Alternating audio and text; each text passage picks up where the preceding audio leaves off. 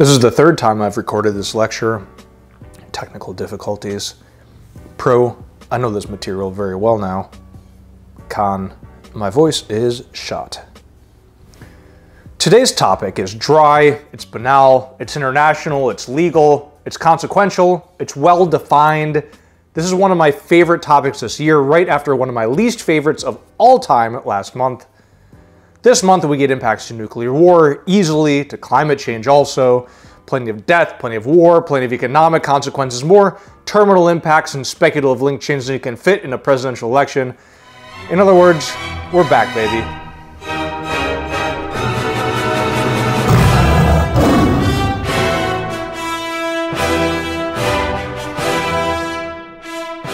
Three quick things before we begin. First, all evidence cited can be found at debatetrack.com. Your subscription fee helps keep these lectures free, and buying a brief is the best way to support this channel. Thank you for supporting Debate Track and for fueling accessible debate.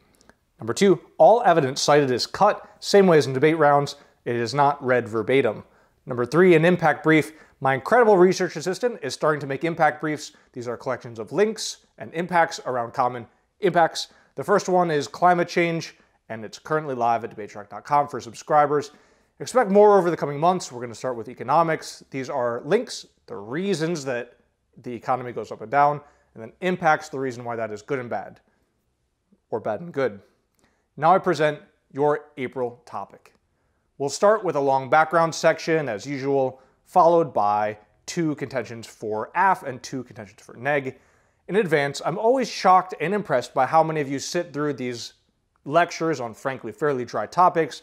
I guess there's plenty of other international political nerds out there just like me, or debate nerds, or just people trying to gain the love of their strict immigrant parents with debate trophies. I don't know. Okay, background. The United Nations was formed in 1945 after World War II with the aim of preventing future world wars. However, since then, its mandate has evolved to include spreading human rights, sustainable development, and upholding international law. The UN had its roots in the League of Nations, a similar organization formed after World War I, whose goal was to prevent World War II. Spoiler, they failed. Nobody asked me, but I would want to call the post-World War III organization the Council of the Glowing Phoenix. Tell me that's not cool. The UN currently has 193 countries represented, with a number of other observer states and others who sure would like one of them fancy placards. You may see in the evidence, by the way, other numbers, 192 countries, 191 countries. That is because sometimes we get extra countries. We don't usually get less countries, but sometimes we get extra countries. To help the countries of the world better cooperate on the various goals of the UN, it has 6 main bodies to focus on specific issues. 1, the General Assembly, the main body of discussion. 2, the Economic and Social Council for economic and social matters. 3, the International Court of Justice to adjudicate matters of law between different countries. 4, the UN Secretariat, the administrative arm of the UN, essentially the UN's executive branch, they just do stuff. 5, the Trusteeship Council, administered former UN trusts. It's been inactive since 1996. Most people don't actually include this in the list. I don't know why I did, honestly. And 6, finally, the body we'll be undressing today, the UN Security Council. The UN Security Council was set up to maintain world peace. It has done a questionable job of this, although, hey, no World War III yet, so not all bad. The Council uses a number of tools to punish countries that interfere with international peace, including interrupting economic activity with sanctions, stopping communications, severing diplomatic relations, or authorizing intervention by any means necessary. And I think that just means military, I think. These tools have all been variously employed to essentially punish or help to change non-peaceful countries, although again, the effectiveness of these tools is certainly an open question. The Security Council uses resolutions or written plans on doing something as the primary mechanism through which the UN establishes its policies, mandates actions, addresses global issues. This is how the Council plans out condemnation of a country or group, imposition of sanctions, or authorizing military intervention in a conflict. If you've never done Model UN, you should probably look up one of these resolutions and read it just to get an understanding of what I'm saying. They write down something, and that's what they do or say, etc. You'll see the Council, also referred to by the abbreviations UNSEC, UNSEC, same spelling. Most commonly, it's UNSC. And I don't know if there's a better way to say that, but I like unsec. Next, military interventions. These are called peacekeeping missions. And that is not like some kind of double speak. They generally are actually peacekeeping missions. These are enforced through peacekeepers. These are military forces provided by unsec member states and funded by the main UN budget. That's why they're called, or they're also called blue helmets. You can see why they're called blue helmets. The UN, and specifically the Security Council, was originally set up to prevent conflicts between states. The Council intervened in notable between states conflicts with a mission in Cyprus, for example, where the UN still works to hold peace between Greece and Turkey, and a US intervention, also for example, against the Iraqi invasion of Kuwait in the early 90s. However, the Council has also failed to stop a large number of wars since its founding. Recently, the Ukraine invasion, but also the 2003 Iraq invasion, the Vietnam War, the Korean War, and about 1,000 other wars. Conflicts within states are often called civil wars. The UN Security Council has intervened in a number of these: Sierra Leone, Sudan, Congo.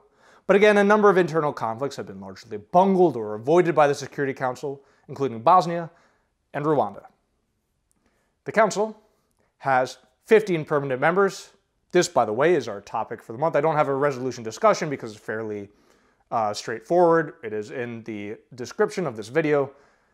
The Council has 15 members, 5 of which are permanent members: US, Russia, France, UK, and China, the 5 major victorious powers after World War II, otherwise known as the Big Five, or P5.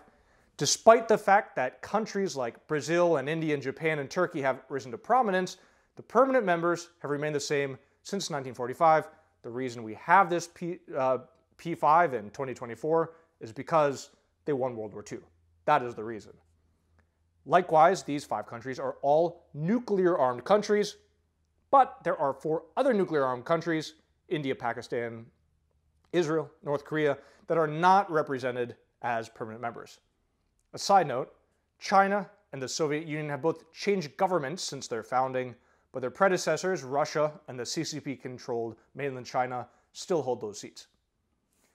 Again, the Security Council has 15 members total, the 5 permanent members, and 10 elected members, known as the E10. Each serves 2-year terms and is elected to represent a certain region of the world. Sometimes these countries are quite small, but sometimes they're larger countries, permanent member aspirants like Germany or Brazil. And because they're elected by other countries, larger and more powerful countries tend to get elected more. The chart illustrates this, although again, sometimes they're kind of tiny. The presidency of the Council changes between the roster of countries based on alphabetical order, with each presidential appointment serving 1 month. So you've got 15 members total, 2-year terms, 1 month apiece. And then there's an odd one out. I don't know what happens to them, but most of the people get a chance, at least at as being the president. All members, permanent and non-permanent, must have a representative at UN headquarters in New York City at all times in case of emergency. The E10 allows all regions and many countries to have a voice on the Security Council. Awesome. However, the E10 have comparatively little power compared to the P5. First, because of the obvious lack of the veto. We'll talk about that throughout the rest of the lecture. Second, because a 2-year term does not give you quite the experience, the clout, the institutional knowledge that a consecutive 80-year term gives you. And third, because very few countries can actually compete in practical terms, economically and militarily, with the military and economic might of the P5 countries. So, where did we go?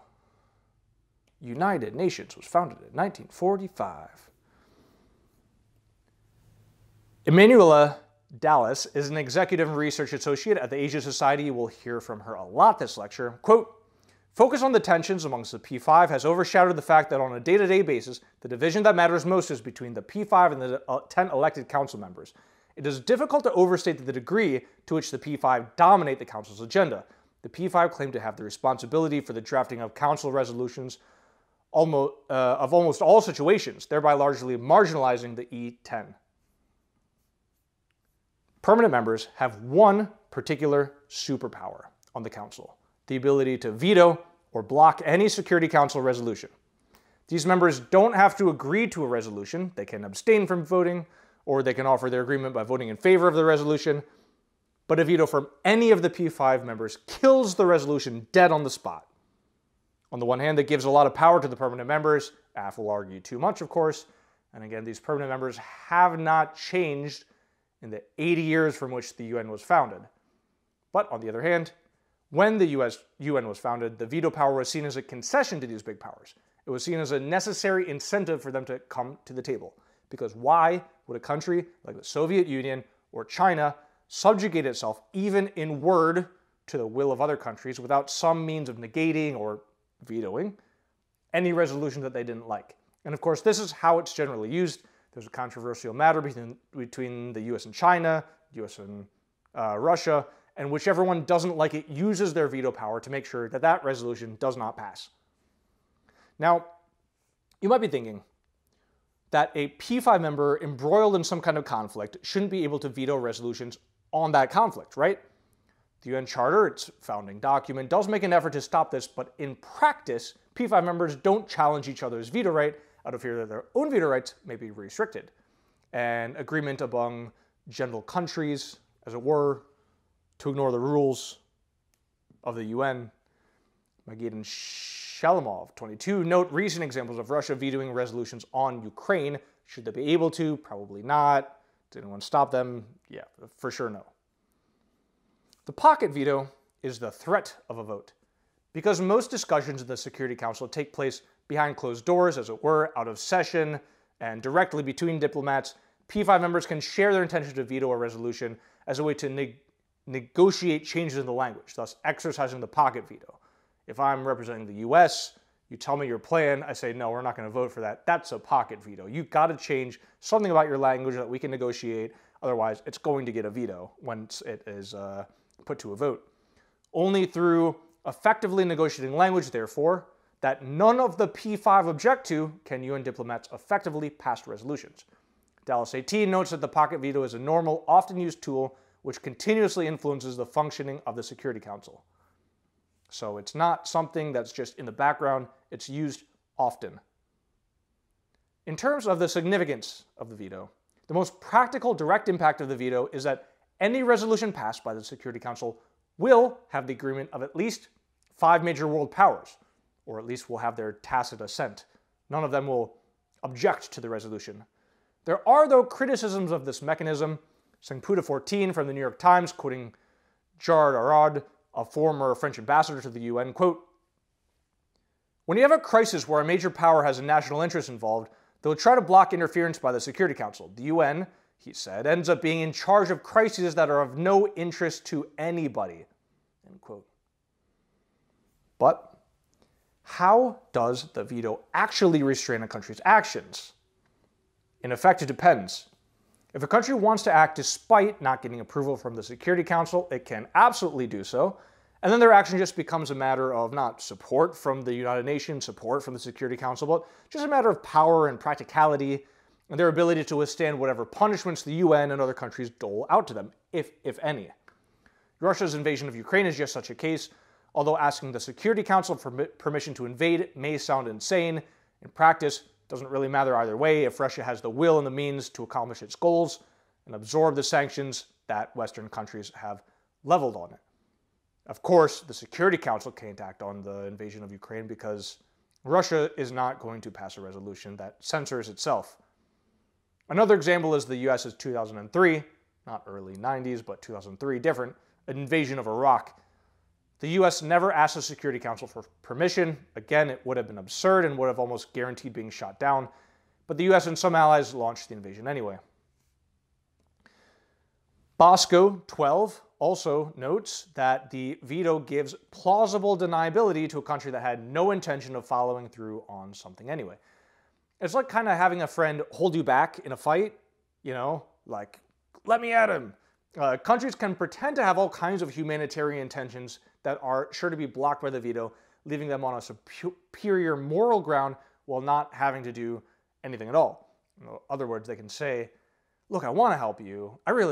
That's really what I want to do. From my heart, I just want to intervene. I want to help out. I want to do my best. But they vetoed it, so I can't, you know?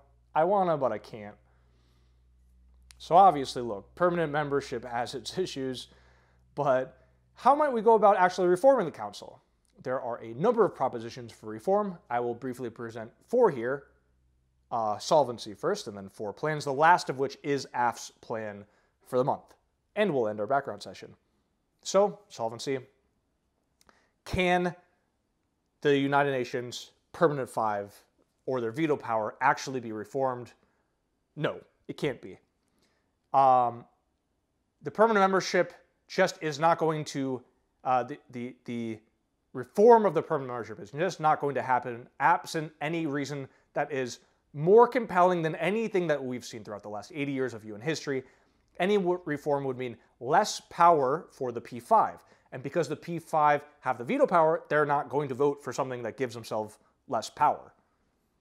Here is Dale and Dutton, 23, quote, "Real structural reform remains a distant prospect. No matter how much they publicly acknowledge these unjust rules, permanent members are unlikely to undermine their own advantage in the council," end quote. Now, solvency is not a direct argument for Neg because, as usual in public forum, AF holds fiat power, the ability to assume that the plan will in fact take place, but solvency does cause downstream impacts that could play into some arguments. Okay, now for the promised 4 reform plans that will never come true. First, we could make the UN more representative and decrease the relative power of the P5 by just adding more permanent members with their own veto powers. There are a number of contenders. India is the world's most populous country, cooperative ally of 4 out of the 5 P5 members, nuclear power, the world's number 5 economy. If there's one country to get a seat, it's probably them. In fact, this was exactly the public forum topic in March 2019. Brazil is another potential shoo-in, second largest country in the Americas after the US, the world's number 9 economy, home to the Amazon rainforest, a crucial part of the global ecosystem. Adding Brazil would also represent South America, a currently unrepresented continent.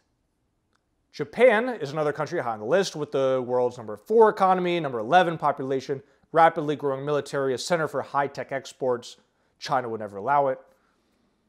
Africa, another popular proposal, would see 2 permanent seats in Africa, but which one or ones best represent the continent are up for debate. One thing is for sure, Africa is wildly overrepresented in UN resolutions, so some kind of permanent representation would make a lot of sense. The largest contenders for the spot are South Africa and Egypt. And finally, Europe. Europe already has a seat through France and half a seat maybe through the UK. But the European Union specifically wants a dedicated seat. If the EU seat could not be granted, Germany has also made appeals to be added to the list as the world's number 3 economy, Europe's biggest population, and arguably Europe's de facto leader. At least they would argue it, right? All of these countries have petitioned in different ways to be added to the permanent roster, so it's relatively easy to find evidence. If you want to make some case contention, just look into any of these countries join the list, easy to find. Second method of reform will never be implemented, like the rest of them. This is changing the veto structure by either simply abolishing the veto, no problem, or by requiring 2 vetoes instead of 1 to block a resolution. In this case, the permanent members could retain their spots permanently, but without their overpowered ability to single-handedly stop any resolution that they don't like. Next, 2022 saw a notable reform to the General Assembly in order to hold the veto power accountable. This is a General Assembly reform, not a Security Council reform, so important to note, but this has actually been enacted, so that's interesting. This is Resolution A-Res 76-262, which says that the GA will meet whenever a veto is cast in the Security Council to discuss the veto and try to hold the veto user accountable. Again, this is not a Security Council reform per se, but an important step to further engaging the General Assembly in matters of international security. Rebecca Barber wrote her PhD thesis about the role of the UN General Assembly in preventing and responding to atrocities. She analyzes the resolution's intention and its uses, including critiquing the veto or taking some kind of action by the GA outside of the Security Council. So critiquing the veto doesn't really have a whole lot of power. It just says, look, we don't agree with that, or there's some issues with with that. Like, Russia, why did you use that? This is a Ukraine resolution. You shouldn't be voting on this, for example. But it's really just words. And then any kind of action says, you know, look, Security Council, you can't deal with this matter, no worries, we will handle it now. So this is one area that reform has worked seemingly effectively, although it's still the early days, and really only time will tell how much this transforms the role of the Security Council in the P5. And if you were an enterprising debate student, I might look into the other uses of this. Rebecca Barber and her piece is it's analysis of 3 different uses of ARES 76-262, but I'm sure there have been others since. The last reform that will never actually be done, and our topic for April 2024, abolishing permanent membership altogether. This would, of course, abolish the veto as well, and knock the P5 down from their lofty pedestal as de facto controllers of the globe. We'll spend the rest of this lecture talking about some of the pros and cons of this plan, but there are some open questions that nobody has an answer to that might inform the structure of your arguments a bit. First, if the P5 were abolished, would that leave only the E10 left? Or would there be 15 total, all of them being elected? Or would the change correspond with another increase in the total numbers of Security Council members? Nobody really knows. And then countries, again, given any change, would the remaining members still be elected? Would they be elected from certain regions? Will those be the same regions? Would there be some switch up in the regional composition? This is sort of like removing a few bricks from a castle. It's going to shift. We're not really sure how. And these are open questions that could make the AF world better or worse. Before moving on, I want to note that both AF and Neg, as presented in this lecture at least, hold the view that the UN is essentially good and important and powerful, and the world will be worse off without it. Thus, any action that reduces the legitimacy and effectiveness of and participation in the United Nations is bad. However, there's a possible critique of the whole debate, the whole structure, which says that the UN should be abolished. It's ineffective, unsuited for the modern world, it's a huge waste of money, and the world really would be a better place if the whole thing were just scrapped. For reference, I don't have any cards cut to this effect, but it is a possible critique with a C or a K. However, there are a few cards cut to the opposite effect. Oh, by the way, this picture, look, I don't know who this is, but they're selling a book, so if you want to buy a book and you got money, you can buy the book. I don't know if it's good. It might be awful. I have no idea. I haven't read it, but I found a picture of it. Impacts. Few cards that say the UN is great. Human rights, non-proliferation, peace, norms, organized crime. Should be easy enough to find others. The norms card in particular, Sonback 20, I think is fruitful, non-proliferation, obviously. And I spent probably an hour and a half finding these, so it should be very, very easy to find more impact cards. If you're going for any particular impact about the UN losing legitimacy, losing influence, losing power, and needs some kind of impact, should be not hard to find. The UN is kind of famous, you know? Okay. Now, affirmative. And I'm happy to start with affirmative because this is, you know, let's be honest, this is really the truth. If you've been paying attention even to the background section, it's obvious that permanent membership has to go. Permanent membership allows a select group of colonial powers to rule the world according to their own whims, making the Security Council largely ineffective at maintaining peace around the world and ensuring that none of the interventions that are approved have the input of a representative sample of the world's countries. Failure to abolish the permanent membership ultimately leads to the UN losing legitimacy until the world's only governing body fades into irrelevance as countries seek other forums to voice their opinions. Contention 1 out of 2 is ineffectiveness. The most perverse direct effect of the veto power is that the P5, all current or former empires, can do whatever they want without interference from the Security Council, because clearly any resolution brought against them will fail due to the veto. And the P5 too often are the aggressors, destabilizing peace around the world. Because after all, you don't get to be a huge country by not taking over other territories. Stuart Patrick is a senior fellow and director of the Global Order and Institutions Program at the Carnegie Endowment for International Peace, quote, "To a growing proportion of the world's governments and citizens, the Council today is both feckless and unjust, dominated by irresponsible and unrepresentative powers inclined to abuse their positions rather than safeguard the peace. The P5 have often contributed to violence. Russia, most egregiously, is embroiled in a war with Ukraine that many fear could trigger a third world war. Federica D'Alessandria is a director, and Gwendolyn Whitten, a PhD candidate at Oxford University. Could you get a more beautiful name than D'Alessandra? If anyone knows a nice lady in that family, perhaps a director at Oxford University, I would love to be Joelle D'Alessandra. Okay, that wasn't appropriate. I'm sorry. Their quote, Gwendolyn Whitten and my future wife say, quote, the past 2 decades have seen a shift towards a multipolar world order and increased great power rivalry. This in turn has led to the rise of the great power perpetrator, a P5 directly involved in the commission of mass atrocities. Think China in Xinjiang and Russia in Ukraine, while abusing its institutional privilege to block international action through the veto, and systematically contesting key laws and norms that underpin both protection agendas, such as atrocity prevention, and the multilateral system itself, end quote. 3 examples of this. Ukraine is a tad less trendy since the current Palestine war, but given that we're still teetering on the brink of nuclear apocalypse, the Ukraine argument value is still sky high. And as in 2022, the Security Council is utterly toothless.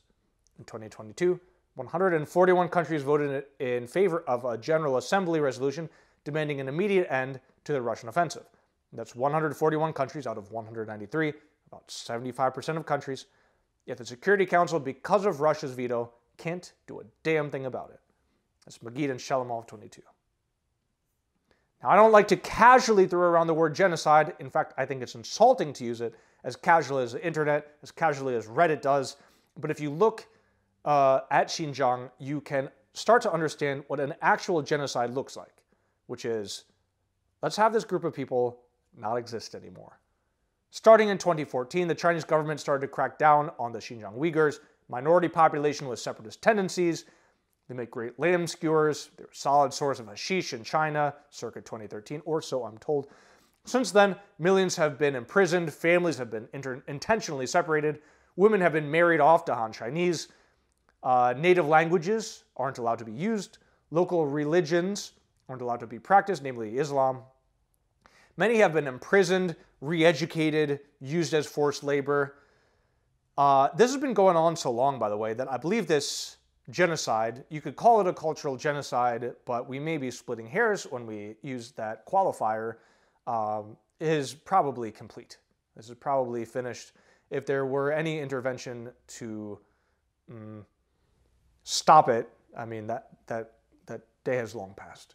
But, you know, the punchline here, China has never been held accountable by the Security Council and has even used its incredible soft power in the UN to have the incident tabled in the UN Human Rights Council. Again, when a P5 power is committing international crimes, there's nothing the Security Council can do. This is not, I guess, an international crime. Call it a crime against humanity. Next one, certainly international. US 2003 invasion of Iraq, which ended up killing some 300,000 civilians. And I believe about an equal number of combatants on top of that, bad guys, you know. And by the way, to be a bad guy, it just means we call you a bad guy. Okay, now you're a bad guy. So how many of those the combatants, the insurgents deserve to die? You know, probably not 0, but holy hell. This was largely seen at the time, and even more largely now, as illegal and unjustified. Not only was the invasion not put to a vote, but of course, any effort to prevent, stop, or punish the invaders would have failed, as the US and UK, both invaders, and France, their ally, all hold the veto power. I believe France did not engage. I know Germany was opposed. If you're running this argument, check the facts. The permanent 5 as aggressors themselves, those are really on-the-nose examples, obviously. But in fact, the Security Council also fails to intervene anywhere they have an interest in taking a particular conflict or a particular ally off the radar of the Security Council. The guiding principle here for intervention is the R2P, responsibility to protect, which stipulates that the Council should get involved not just in matters of global stability, but also in genocide, war crimes, ethnic cleansing, crimes against humanity. I should note, so there was some kind of a symposium or forum of the United Nations in, I believe, early 2000s that decided that the Security Council should have these mandates, that they should get involved not just in things that disturb international peace, but things about the oppression of humanity, I mean, including death, torture, war crimes, genocide, etc. And so when you look at examples before then, you can't sort of judge them by the same standards because it wasn't a mandate of the Security Council at the time. I'm still going to share a few of these examples with you. Again, D'Alessandria and Witten 23, quote, "Given its protractedness and high degree of visibility, this state of affairs in the Council has created a general and not unreasonable perception that the role of the UN in global atrocity prevention and response has declined, and that efforts to advance the atrocity prevention agenda operationally have all but been abandoned." Let's start with Palestine. The U.S. has, this is of 7 years ago, used 15 out of its 24 vetoes to protect Israel in its ongoing conflicts with Palestine. While the U.S. is not directly involved, Israel is in some ways a U.S. protectorate with major arms, economic, political support coming from its superpower friend. And I don't want to discredit the Israel nation, Israeli people, Israeli military. I mean, they are certainly a force to be reckoned with, have won plenty of wars by themselves, but it is undisputed that they would not be what they are without U.S. support. And that goes quadruply true, or at least 16 times true in the Security Council. I'm counting one from Fasihi et al., 1223, just December. It says that in a December vote, the U.S. used its veto power in a 13-to-1 vote on an Israeli ceasefire resolution, with the U.S. again being the only power to vote against it with their veto power. Britain abstaining, France voting for the ceasefire. So I'm including this in the count, but there's probably other ones, I would imagine. That, again, that the U.S. has used its veto power to protect Israel. Vast majority of its vetoes have been for this purpose. Palestine is very hot right now for obvious reasons. I imagine you'll hear plenty of arguments with Palestine as a contention or an example, so be prepared for this. Syria has largely been off the radar since Ukraine, but things have not gotten better in the country plagued by decades-long Russia-US civil war, proxy civil war. As before, resolutions meant to investigate the Syrian government's use of chemical and cluster munitions failed to be actualized again due to Russia's veto used to protect the side of the civil war backed the official Syrian government. That's SIBO 19. Reaching back in time a bit, the Security Council also failed to stop a large-scale war in the DR Congo or to intervene in it anyway. Jean-Marie Mabombo is a senior lecturer and researcher at the Center for Peace and Strategic Studies. He says, quote, "Between 1996 and 2002, approximately 6 million people perished during the African World War in the DR Congo. But world leaders applied the ostrich policy, pretending that there was no threat to international peace and security." End quote. In this case, the failure to intervene was largely logistical, political. The country is enormous. The regional politics are complex. The country's government didn't want any outside help. And any intervention would have required a massive resources and a clear plan, which the Security Council absolutely didn't have. And again, it may have been outside their mandate at the time. So this is an explanation, but it's not really an excuse. We see here the Security Council is absolutely unable to stop massive tragedies. Something quite related to this that also involves the veto power more, 1994 Rwandan genocide, a true extermination campaign, a true genocide, not just a war, a genocide that resulted in up to 800,000 deaths, mostly from a single ethnic group. And again, the Security Council failed to intervene, with the U.S.'s pocket veto preventing a resolution that would have been passed to intervene in the tragedy, instead leaving a more toothless resolution that left out the word genocide and therefore did not require intervention. Essentially, the U.S. had just been shell-shocked from its attempted intervention in Somalia and didn't want another African intervention and therefore vetoed the resolution. Okay, as if we haven't just gotten dark enough, let's go darker. Existential crises. Humanity has not gone through extinction yet. Yay!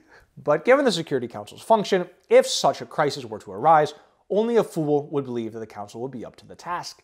The United Nations 1123 card elucidates how the frequent use of the veto shuts down urgent decision on these important issues because of the conflicting interests of permanent members.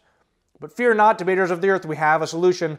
Sansal and Zariba are political scientists at the Polish Institute of International Affairs. They say, quote, "There's no longer any doubt that three primary threats endanger the existence of humanity: climate change, infectious disease, and nuclear weapons. Only global, multilateral efforts can reduce their destructive potential. No other forum is more suitable for such efforts than the United Nations. Ideally, the Security Council should be stripped of veto power when a matter relating to these existential threats is on the agenda." End quote. Obviously, if the permanent membership were abolished, these veto powers would be stripped forever. And that, my friends, is, I think, an excellent reason to abolish permanent membership. So a big internal link here is legitimacy. If the UN loses legitimacy, it ceases to have any power, and any good things that come from it, like maintaining stability, promoting human rights, facilitating economic growth, are impacts that will disappear. And unless we abolish permanent membership, the UN will in fact lose legitimacy. So, let the quotes fly. This is all over the place. Nervarez 23, quote, "It could be argued that the use of the veto itself threatens to weaken the power of the UNSC." And Ann 22, quote, "There is now a resounding view that too many conflicts, violations of the UN Charter, human rights abuses, and atrocities have been failed due to the competing self-interest of the P5. Each failure further weakened the moral and systemic integrity of the institutions empowered to uphold international order, peace, and accountability." End quote. McKenna 15. "There is one major issue that faces the Security Council: legitimacy. It is no longer seen to be legitimate to concentrate power in the hands of a few states premised on their winning of the Second World War. By limiting the power of the veto, this would reduce the power of the permanent members to take arbitrary actions." End quote. This argument, linking the veto power to decreased legitimacy, is seen everywhere in the literature, and contention number 2 will continue to bolster the case that the UN, in its current form, just cannot be trusted. The UN Security Council is arguably the world's most powerful body. To have it dominated by only a few members means that they control the agenda and the actions of the world. As we talked about in the intro, a number of other countries are high on the list for being added to permanent membership: India, Germany, Japan, Brazil, South Africa, Egypt, and others. Africa is a particularly extreme example, as African countries are the subject of up to 60% of UNSC resolutions and discussions, that's Smriti 23, yet have 0 permanent seats on the Security Council. Yet choosing a number to add, choosing which countries to add, and agreeing on all the details makes adding countries unrealistic. Abolishing the permanent membership would cut to the heart of the issues and immediately provide greater representation for the world's countries. As we have already well established, the Permanent Five can do whatever they want in spite of the opinions of the United Nations and to any member of the United Nations without the practical military power to fight them back. Augusto Lopez Claros is executive director of the Global Governance Forum. He talks about how this concern was evident even from the beginning of the UN. Quote, "Related to concerns over the voting mechanism was the perception that the UN would turn into an imperialistic organization in which the permanent members of the Council would be de facto running the world. The veto itself was perceived by many as undermining the democratic legitimacy of the organization. A major power can violate every principle and purpose set forth in the Charter and yet remain a member of the organization by the lawful use of the veto power expressly granted to it." End quote. In the words of Kourosh Ziabari, quoted by Dallas 18, "The veto is a discriminatory and biased privilege given to 5 countries to dictate their own will to some 200 countries as they wish." End quote. Being a body with such centralized power, it clearly cannot represent the rest of the world. These P5 clearly have the incentive and of course will ignore the wishes of anyone else. Ferda Salim is a commander in the Bangladesh Army, quote, "The allocation of non-permanent member seats is not demographically representative or equitable geographically. The UNSC is controlled by the P5. The collective voice of 193 states is irrelevant in the UN decision-making process." End quote. Of course, what country could possibly feel represented, heard, or a viable participant in any way in a system like this? Next, how exactly did these large powers get to be in charge? How did the P5 become the P5? As we've already talked about, they won World War II. How did they win? They were powerful. How did they become powerful? This power was collected over time in the form of money, taxes, resources, territory, slaves, exploitation. And who did they collect it from? Well, from those other countries in the UN that do not get their lucky spot on the permanent five. I have only one source here, it's a long quote, but as with all my long quote choices, I think it's particularly good.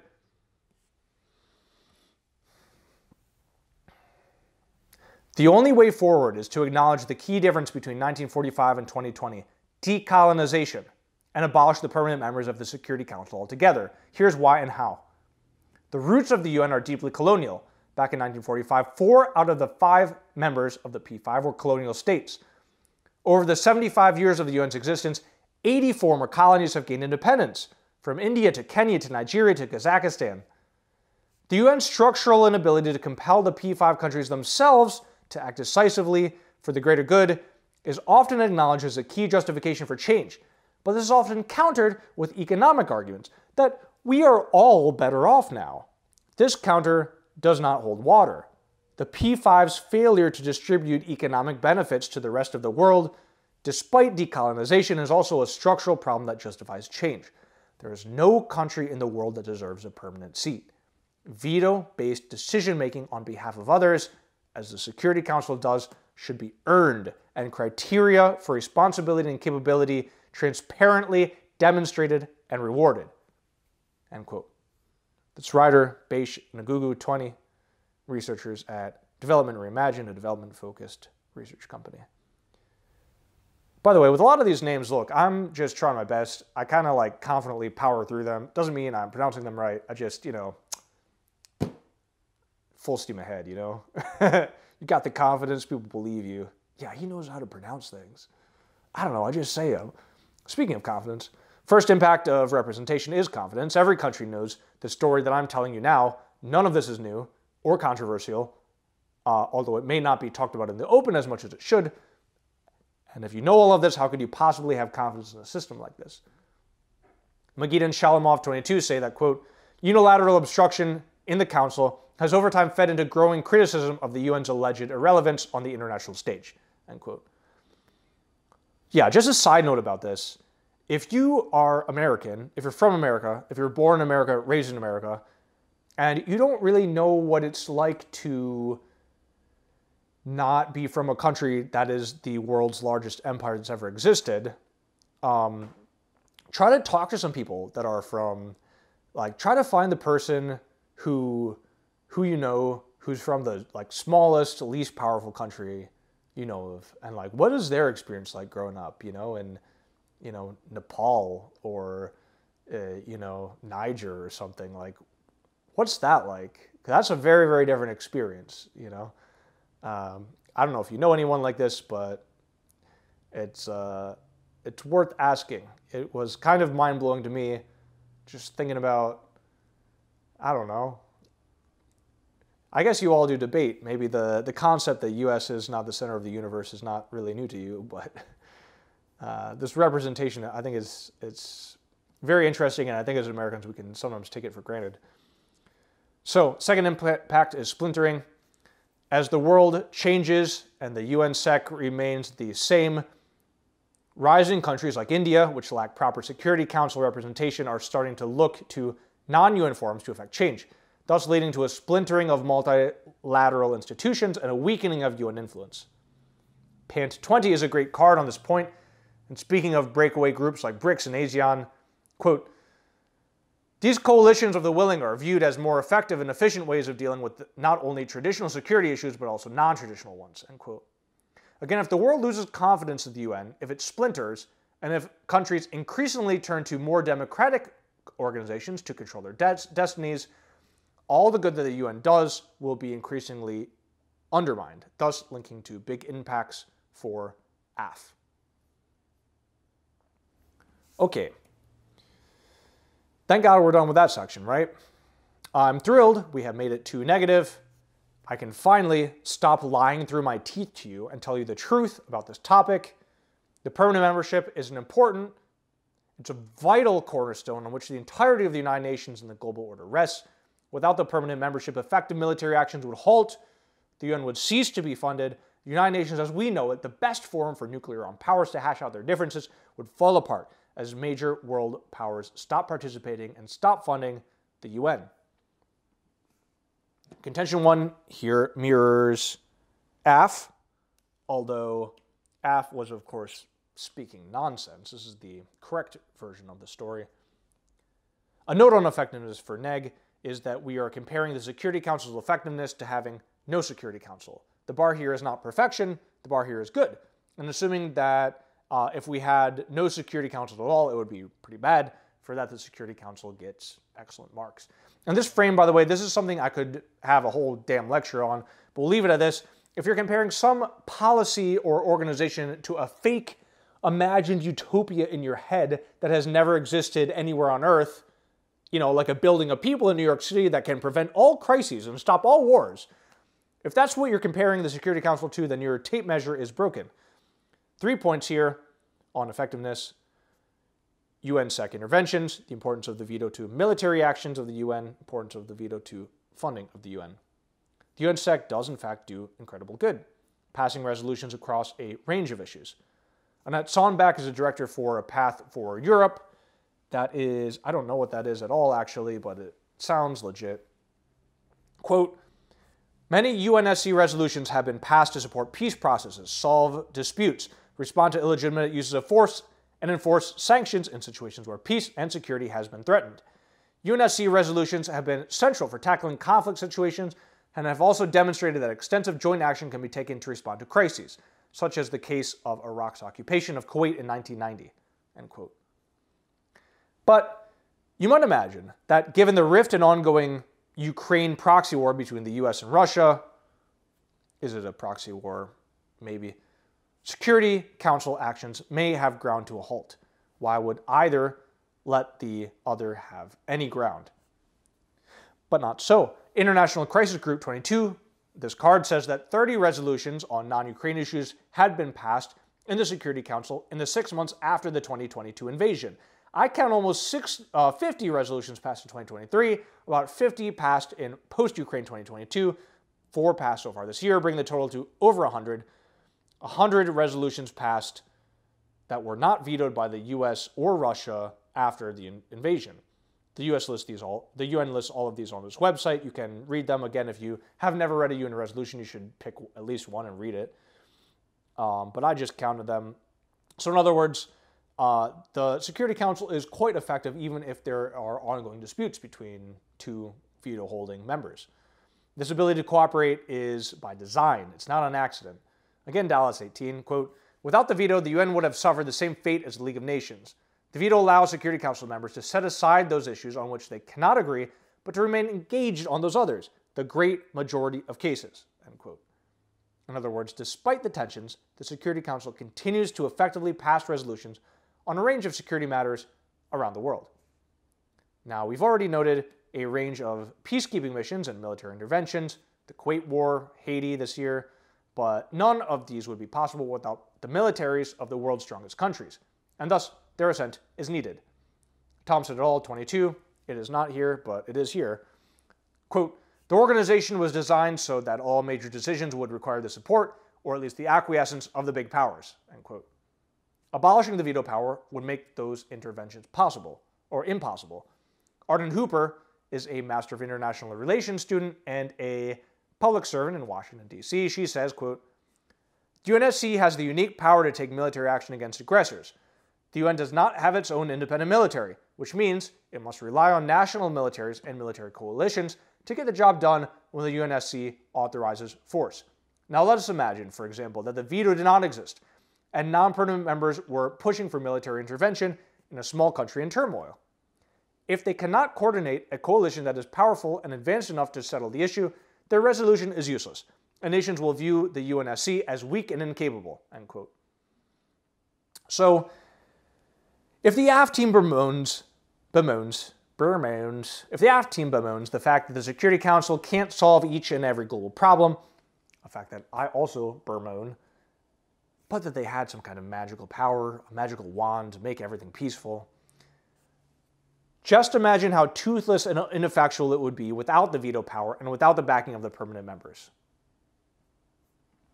If the veto goes away, so do the militaries of the UN, and so does the funding, and for the same reason. Again, Hooper 21, quote, abolishing the veto would make the organization less powerful and less effective. The UN risks losing a significant amount of funding if it takes away the veto from the P5, which would reduce their power and influence. It is unlikely these nations would be willing to maintain these large contributions if their power to control the direction of the organization is overtly taken from them, end quote. Again, we're comparing the Council not to a magical wizard that creates a magical utopia without conflict. We're comparing the Council to the absence of the Council, or even the absence of the UN, an organization without funding, without money, which is what we would get in the AFS world. And on that balance, negating the veto would remove from the Council any power it has and any good that it does. Contention 2 is major power backing.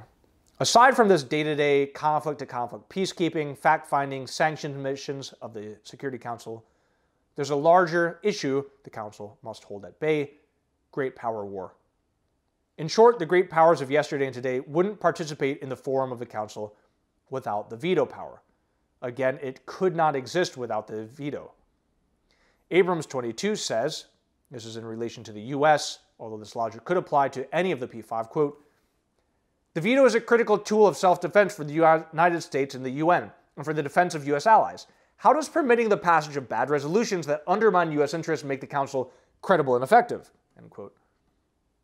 Singh 23 ties this logic to a kind of responsibility to protect global peace and reiterates the fact that the P5 would not keep playing this game unless this game is rigged with a veto. Quote, the creators of the United Nations Charter, the founding document, conceived that 5 countries, because of their key roles in the establishment of the UN, will continue to play important roles in the maintenance of international peace and security. Unless those countries saw some kind of power that only they hold, they would not be willing to participate in such a body, end quote. Furthermore, Ivan Krastov, a permanent fellow at the Institute for Human Sciences in Vienna, he says that the world will become less stable in the absence of the veto, in a piece arguing against its abolishment. Quote, the world will not be a better place. It will be a more unstable place, and while we can legitimately ask the question if the current permanent members of the Security Council are indeed still the great powers of our age, the question about the veto power should be treated separately. In kind of checks and balances of our time, P5's veto option remains an instrument of last resort in the resistance against uncontested power. Sorry, that card is a bit tricky to read. Sometimes we'll get like really excellent sources, very qualified people, you know, some European researcher, maybe they know 17 languages, English is their 15th, you know, but English is the lingua franca, so that's what they have to write these papers in, and sometimes the ideas are solid, qualifications sound, English, eh. David Bosco is a professor at Indiana University's Hamilton Lugar School of Global and International Studies. He drives us home to the point that we know we're all arriving at here, right? The ultimate reason that Russia and the US and China need a forum to hash out their differences. Quote, Bosco 12. The most fundamental point about the veto is that you could not have a Security Council without it. The alternative to the Security Council is really no Security Council. As maddening as the Russian "yet" will be, that's a trade-off that few would be willing to make. As frustrating as it is, the Security Council is still an enormously useful body, not least because it institutionalizes the practice of great power security consultations. Bosco 12. Another note on these evidence dates, 12 is about the furthest back I'm willing to go. There's great sources from 70s, 80s, 90s, but just in a debate round, it sounds kind of weird. Bosco 87. But really, look, permanent 5 members have not changed in 80 years. So people have been debating this, again, since its inception. A lot of really good sources that still hold the same merit they did 30 years ago as today because, again, facts on the ground haven't changed. But just for the sake of debate rounds, you know, you don't want to give your opponents more avenues for attack than they have. The Security Council is not the only forum for countries to talk, but it is the best one, and especially when it comes to matters of security, and especially when those matters involve the world's large nuclear arsenals, it is the best. Any forum that reduces the chance of nuclear war, however imperfectly, is one we cannot start tinkering with. Democracy, as an idea, there's values, it's fine. I'm a big fan of democracy. Human rights, they're laudable, they're important. We should all be striving to maximize them. Keeping colonizers in charge, that's perhaps regrettable. And I say that as a colonizer. But look, these are all shadows of arguments. They all pale in comparison to the merits of avoiding nuclear war and the preservation of humanity on Earth. In other words, which world would you prefer? A world irradiated by nuclear hellfire, or a world where there's a bit less democracy? Alex Soltes, quote, "Getting rid of the veto for resolutions concerning the use of military force is neither realistic nor particularly desirable given the current geopolitical climate. The P5, specifically the US and Russia, have prolifically exercised their veto power since the UN was founded. All P5 members are at present nuclear-armed great powers. The reality today is that war and conflict between these powers is still a possibility. Regardless of the moral dimension, abolition of the veto in this instance is highly impractical." End quote. A dark topic indeed. Do you prefer these ones with big impacts? Or do you prefer impacts like, we won't have a bowling team anymore? Anyway, that's it for UN Security Council. Please enjoy the debates. Be sure to drop any questions or comments in the comments. Thank you for watching. Remember to be kind to yourself and to the people around you. I will see you in 2 months for the national topic. Bye-bye.